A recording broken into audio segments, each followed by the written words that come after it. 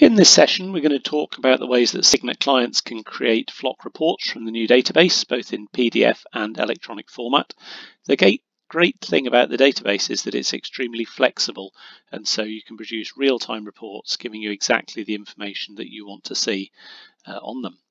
So to get started, head to the Signet database, and I'm currently logged on as administrator, so you'll see a few more drop downs on my menus, and we're logged in as Stuart Friswell, who's one of my employees, so we can use his data.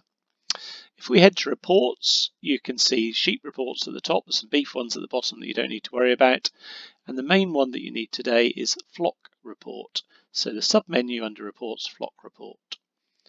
If we head to that, we see that some parameters are already set for creating reports, and these can all be changed. The flock reports work on the basis of animals being born between a certain period, so lambs being born between a start date and an end date, and it will then pull forward either those animals or the animals in the previous 12 months, which would be the shearlings, or their parents, either their sires or their dams. So for the purposes of this report, we're quite happy with the dates. It's today's date and 12 months beforehand. For sex, we can either have the males, the females, or all the lambs.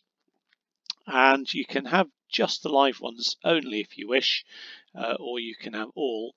If you do choose just the live ones, remember it won't pull through their sires or their dams onto the report either. So if you want all of the ewes or rams in your flock, then I would suggest you use all.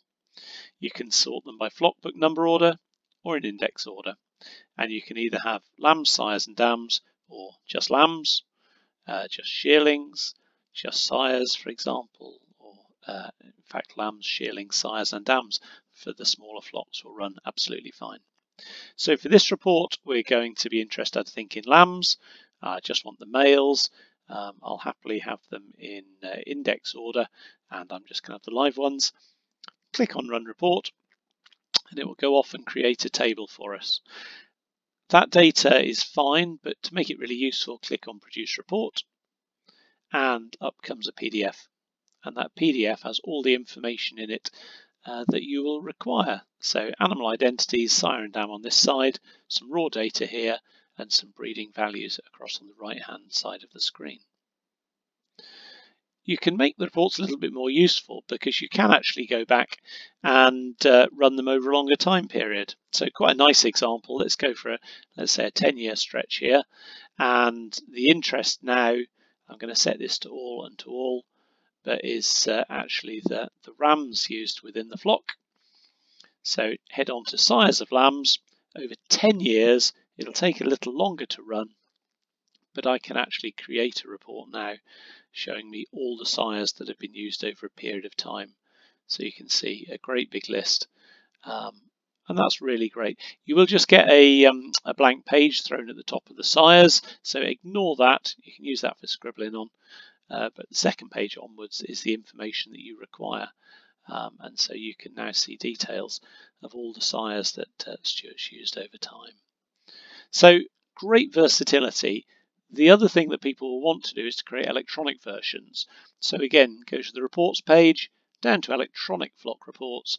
You see exactly the same set of menus, and then once again I can click and collect the information that I need. Outputs, you can have either EBVs or EBVs and accuracy values, or standardized values. That's where we set the average to every trait as 100. And you can also get inbreeding values for these animals dropped on the end as well. So a number of different electronic options.